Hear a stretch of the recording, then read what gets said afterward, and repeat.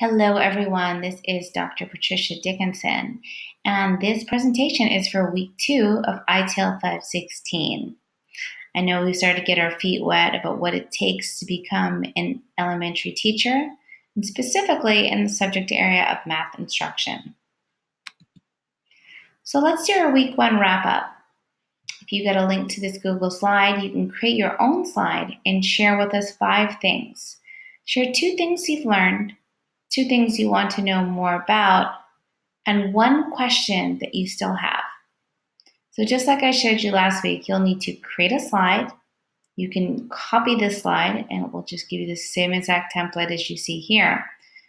And tell us what you've learned in week 1. We talked about some of the common challenges for learning mathematics. You've had an opportunity to look at some assessment data for elementary students.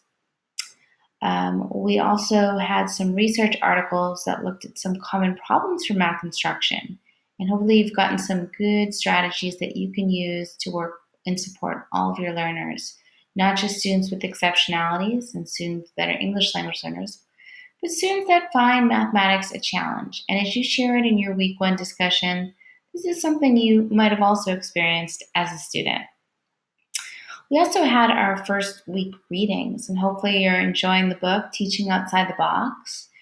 You've got to learn some new things about what it means to integrate technology and what are some common frameworks for designing math instruction, whether you're looking at the SAMR model or you're looking at the TPACT framework.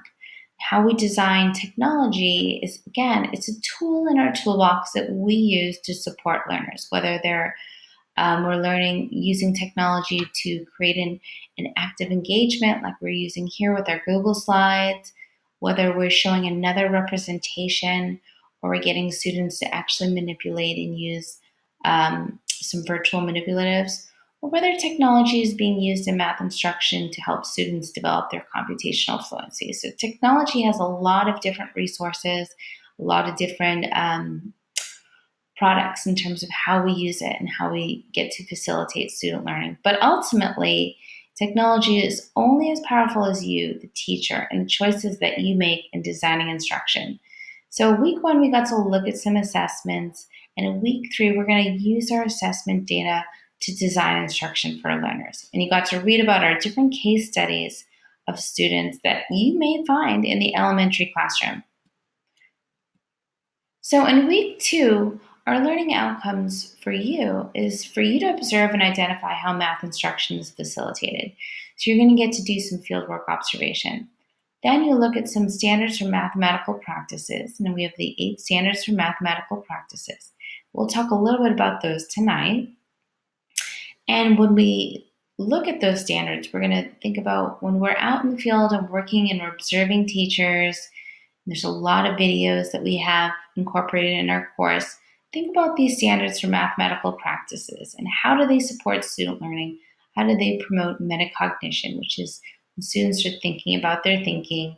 And how does it help frame instruction so that students are seeing multiple representations? All right, you're also working on a group project this week, and in week 1, you've had an opportunity to get into your groups. Now it's time for you to think about those learning progressions. Remember, the learning progressions is how a concept develops across the K-6 span. So we're going to look at how these concepts developed and give you an opportunity to identify some common student misconceptions, what students develop conceptually in terms of their understanding, and what are the instructional methods that will help our students support in understanding and acquiring this mathematical knowledge.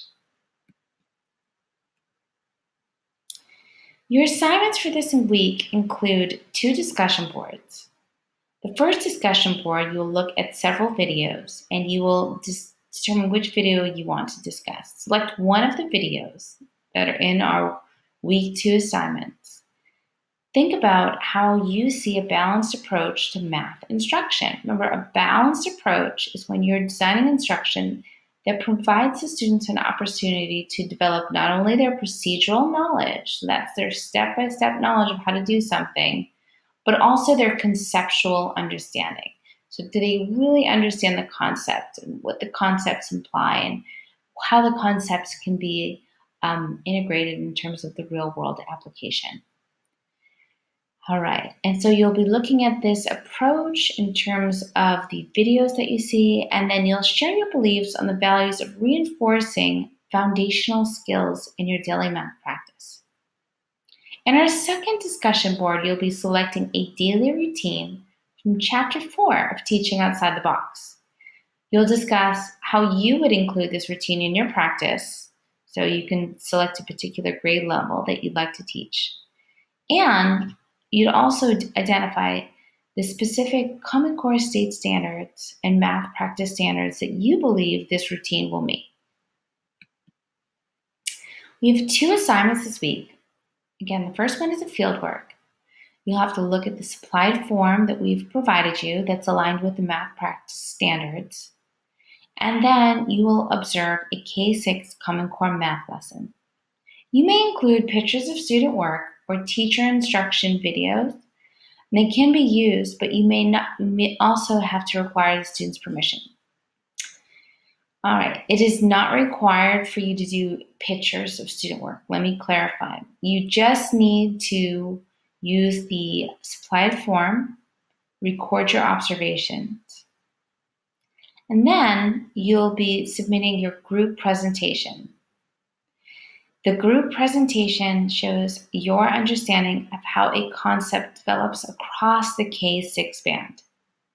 Now remember, our book, Teaching Outside the Box, talks about the learning progressions. It gives you several resources that you can look at to determine how the concepts developed and what are some conceptual ways that you can represent the learning and progression of learning in a concept.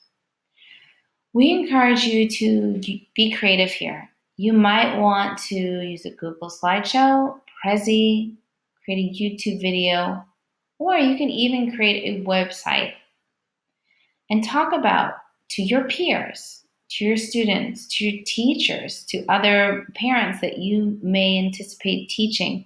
How do these concepts develop? Be sure you include references in a space for other people to leave comments on your presentation. Include